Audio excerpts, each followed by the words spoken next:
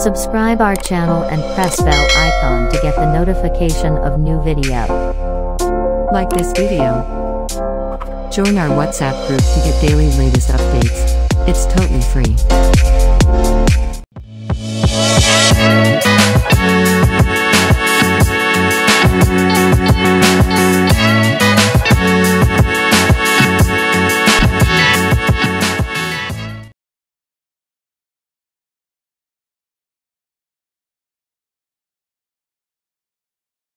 Part 1.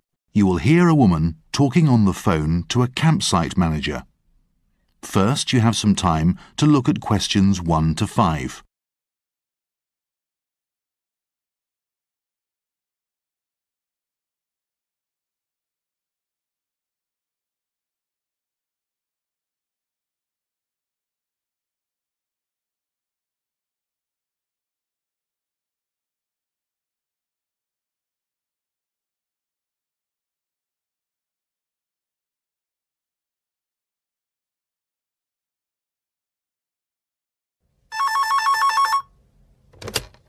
Hello, Lake Payne Campground. Can I help you? Oh, hi, yes. I wonder if we could book a site on your campground. Sure. My computer's down at the moment, so I just need to get a form. Okay. How many nights would you like to stay for? Well, ideally, we'd like to stay for 5. 5 nights. Okay. So when are you planning to arrive? Well, we'll be travelling around the area from mid-July, and we think we'll be at the lake by about the 24th. Let's see. July's a busy time. We could probably fit you in, but to be honest, if you want 5 nights, it would be better to get here a day earlier. We've got a big group coming at the end of the month. OK, the 23rd's fine. We weren't sure, so... Great. Do you just want somewhere to park and pitch a tent, or do you have an RV? An RV? Yeah. You know, a recreational vehicle? A camper van. Oh, right. Yes, we're driving a van, so... Okay, that's fine. So, what name is it, please? It's Hepworth. That's Hepworth.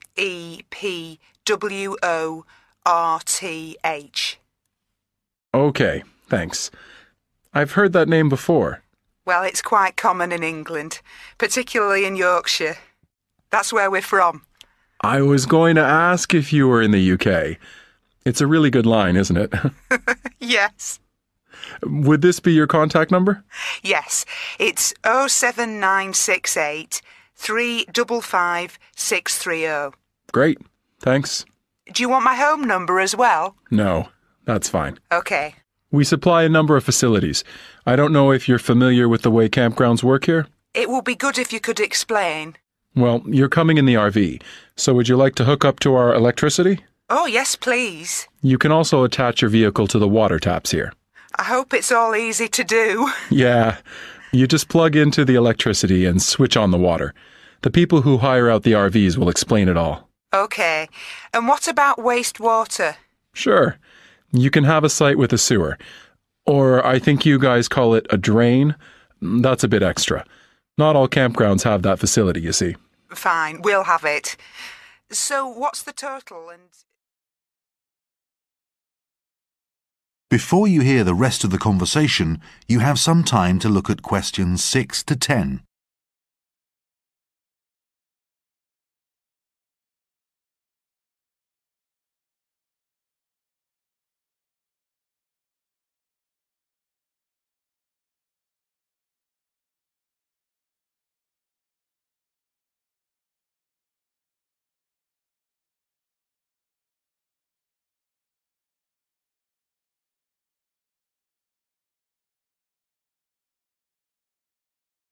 Now listen and answer questions 6 to 10.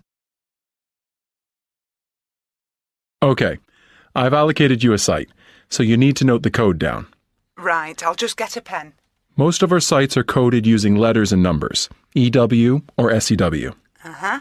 So yours is one of the SEW ones, and it's number 47. Got that. That's the area that has all the requirements you need. Is it easy to find when you get there? What time will you be arriving? I'm not sure, but it could be quite late. Okay, so the reception could be closed. We close at 6. Oh dear. It's okay. I'll tell you where to go. As you come into the campground entrance, you'll see our office. Drive past the front door. There's another office next to ours. That's the business office. Yeah, and there's a pool behind that. Okay, it will be good to have a swim. It's open till 8, so feel free to use it. Keep going past all those, to the end of the track. At the top, you'll come to at the very end, there's a laundry. Okay. Turn left at the laundry, and you'll see your own sites straight ahead of you. They're all clearly labeled. That sounds easy enough. Just before you hang up, we've had a few problems with campers with, stuff left lying around. Oh. Well, it may be an oversight, but we do ask our visitors to take away all their litter. Of course. Otherwise someone has to clear it up. That's right. Also in the morning, we do have washrooms, and once the reception's open, you'll be able to get a key for the shower. Right. You can keep it while you're on the site, but could you return it when you leave? I'll make sure we get it back to you. Yeah, otherwise we don't have enough to go around. Okay. Well, thank you very much. See you soon. Yeah, bye. That is the end of part 1. You now have half a minute to check your answers.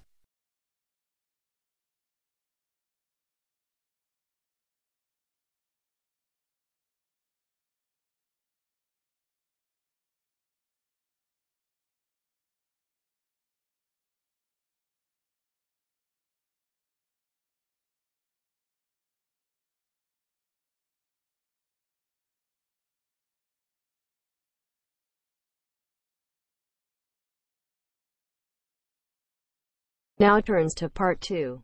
Part 2. You will hear someone talking on the radio about colours. You now have some time to look at questions 11 to 14.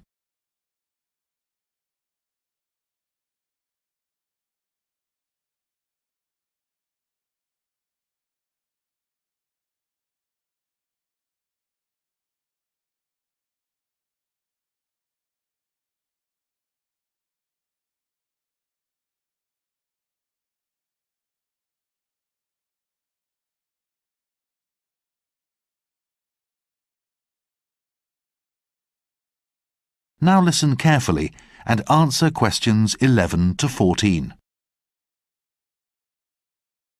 Well, it's a colourful start to the day on DB Radio. Kathy, what have you got to tell us? Thanks, Brian. I thought I'd talk about 2 areas today where colour plays a huge role in our lives, and they are food and fashion. So let's start with food, and more specifically, food colouring. In many parts of the world today, people like the food they purchase to be the right colour. So if we buy tinned or canned vegetables, such as green peas, it's highly likely that the contents have been enhanced through the use of colouring agents. Peas are naturally green, you might say, but they may not be green all over, or they may not be the most pleasing shade of green. So a natural additive or two can quickly sort that out, just as it can the perfectly minty green ice cream that we buy our children. Children are a big market for food and are easily tempted by colour. Breakfast cereals, for instance, that come in various shades of brown, are often altered using caramel, a natural brown food colouring derived from caramelised sugar. This also gives the cereals a shiny, mouth-watering appeal, which is hugely tempting for consumers. In fact, natural food colouring goes back a long way. One of the oldest, or perhaps the most well-known natural food colours, is red, or cochineal, named after the insects used to make it. Aztec Indians created a crimson dye from the bodies of crushed beetles. Producing cochineal is very costly, so it was unpopular with consumers for some years. But health scares linking artificial red dyes to cancer have meant that more shoppers are buying cochineal again. Now, there's one food colour that manufacturers use with a certain amount of caution, and that's blue. Our ancestors believed that food this colour was dangerous. If you think about it, very few naturally occurring foods are blue, and there is little demand for the colouring. In fact, if you're trying to lose weight, experts suggest that you put your food on a blue plate. It's almost guaranteed to kill your appetite. Before you hear the rest of the talk, you have some time to look at questions 15 to 20.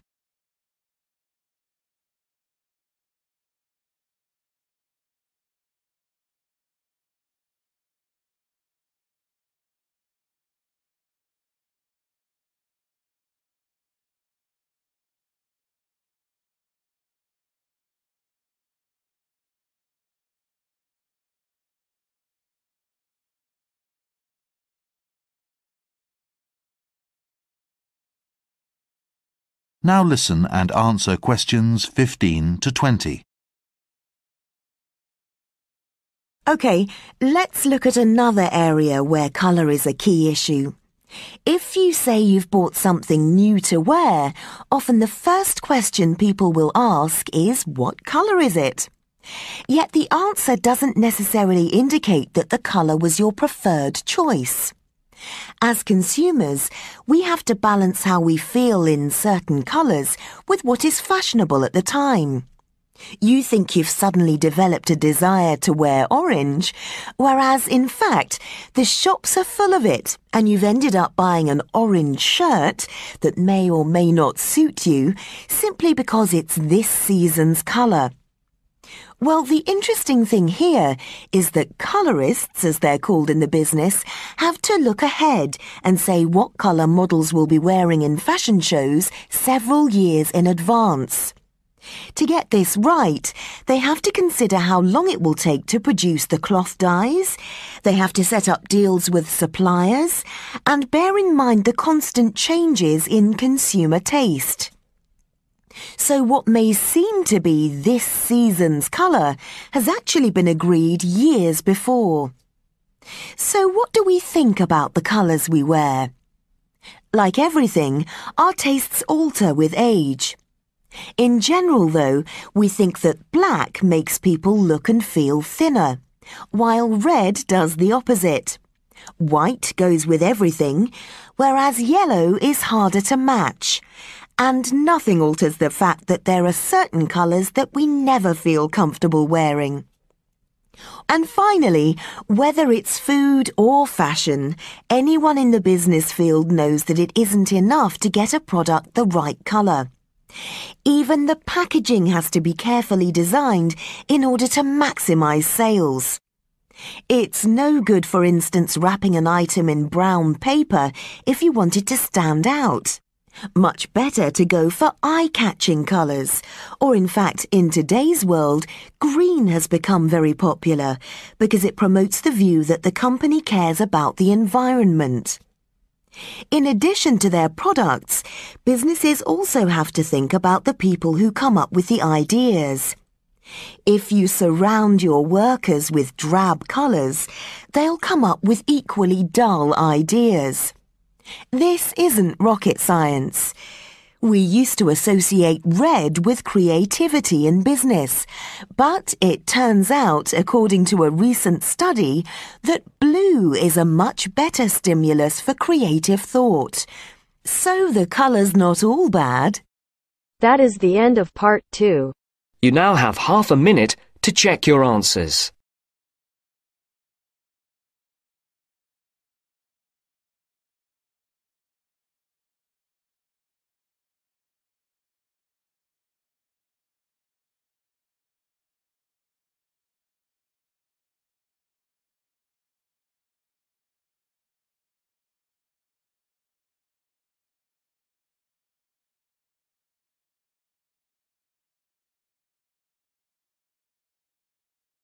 Now turns to part 3.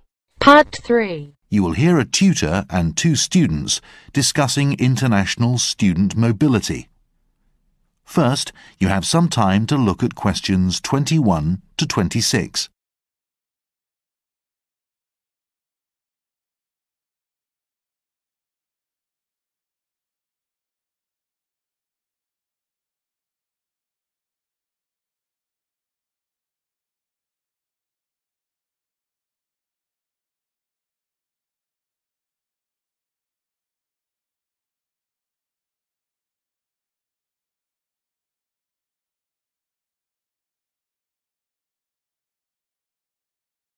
Now listen carefully and answer questions 21 to 26.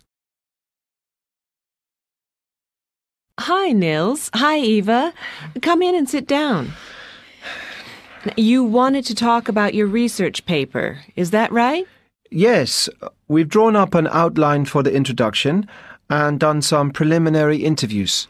And how did that go? We've come across some interesting findings. Okay, well, let's go through what you've done so far.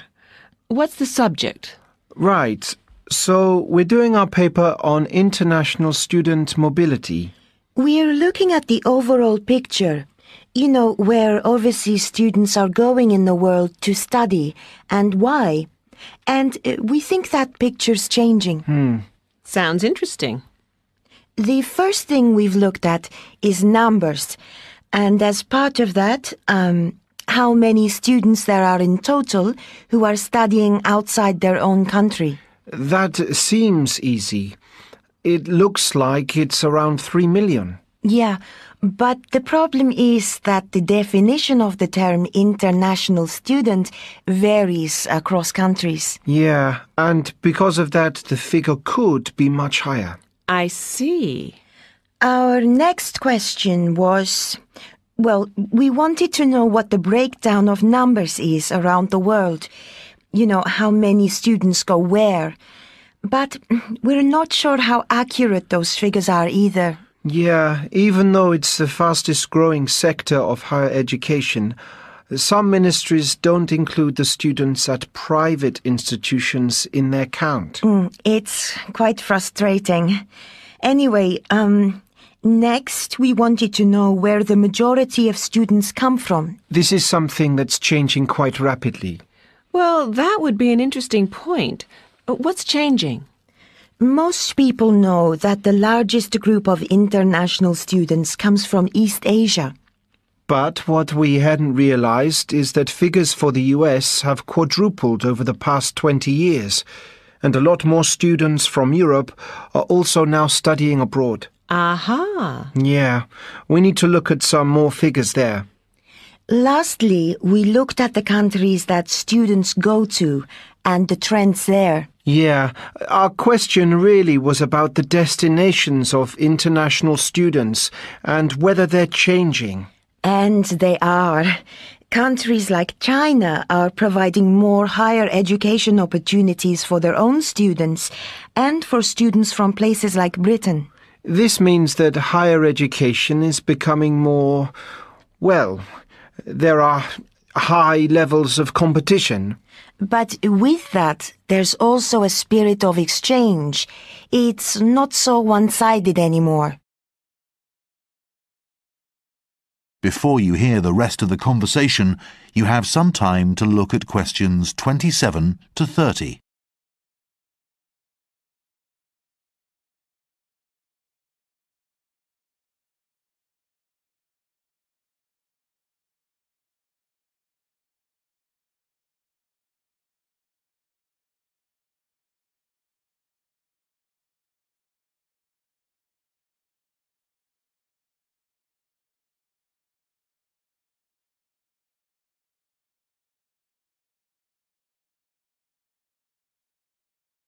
Now listen and answer questions 27 to 30.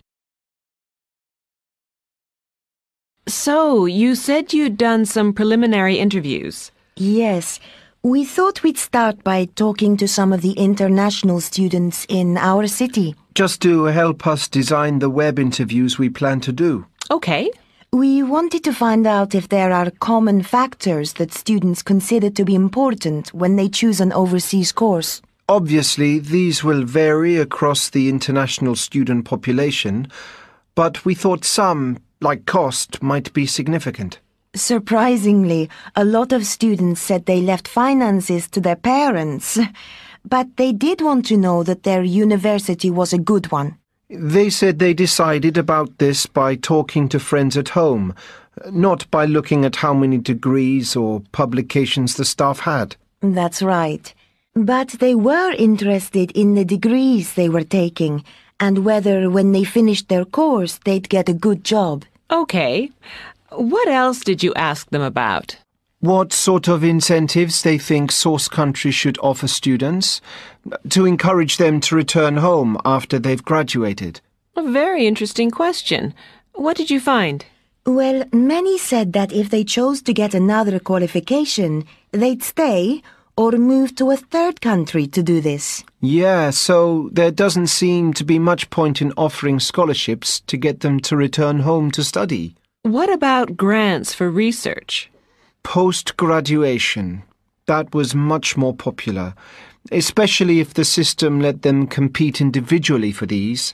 And many students were keen to go home and get a job if they could be sure they'd have a good income and lifestyle. For example, they felt that the government should perhaps offer tax exemptions so that they could afford to live in a nice area. Some countries have created special work zones for incoming graduates, particularly in the science field. Yeah, and some of these include apartment blocks as well. But as many of the students we talked to were art students, this didn't seem to appeal to them. Okay, well, I think that's a pretty good start. Let's just... That is the end of part 3. You now have half a minute to check your answers.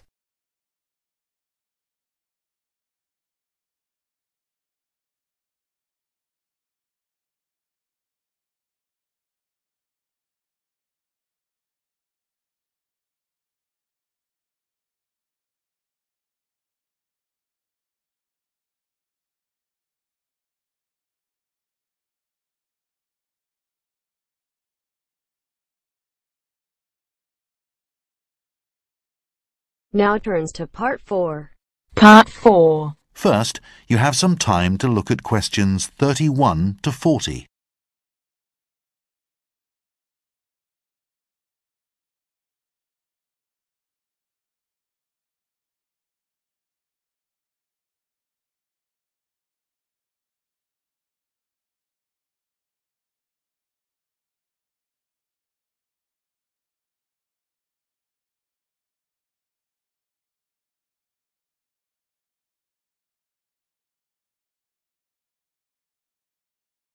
Now listen carefully and answer questions 31 to 40. As part of this series of lectures on wildlife, I'm going to talk today about lions, about their history and about some of the work that's been done with lions in recent years.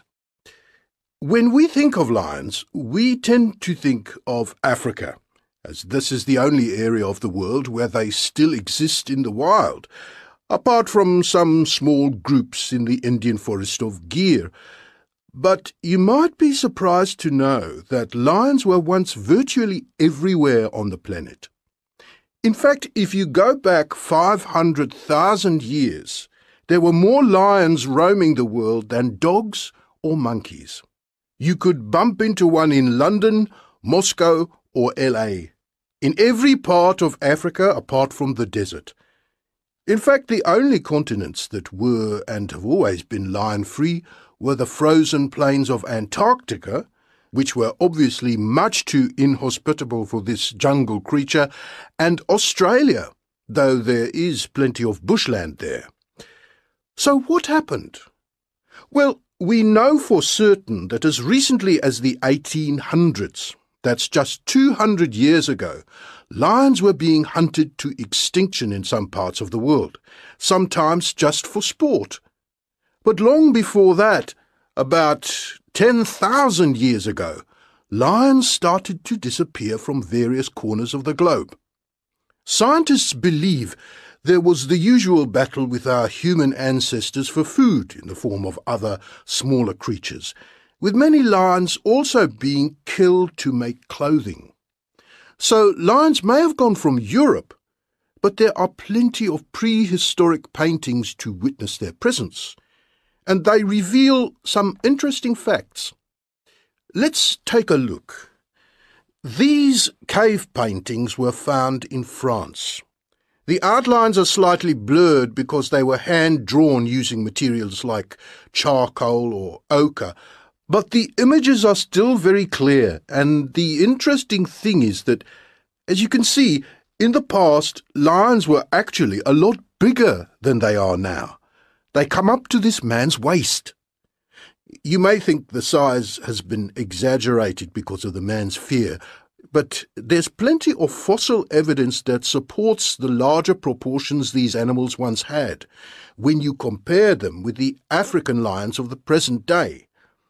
The other curious thing here is that none of the male lions seen in cave paintings like this have the long black or blonde hair around their necks and faces that is called a mane. Now, the lion's mane is another interesting feature of these creatures. No one seems to know much about it. There are none in cave paintings like these. And even today, the date when the lion's mane first appeared is unknown. And there is disagreement among scientists as to what its purpose is. A lot of work has gone into researching this. If you think about it, no other cat has a mane. So why does a lion have one? And a lion's mane can be various lengths and colours, not unlike human hair. Some are long, some are short. They can be black, brown, or blonde, and they can be in good or bad condition. What scientists do know is that when lions fight, they tend to go for each other's necks. And at first, this led some researchers to believe that the mane acts as a form of protection during battles with neighbouring prides. That may be partly true, but not everyone agrees it's the whole explanation.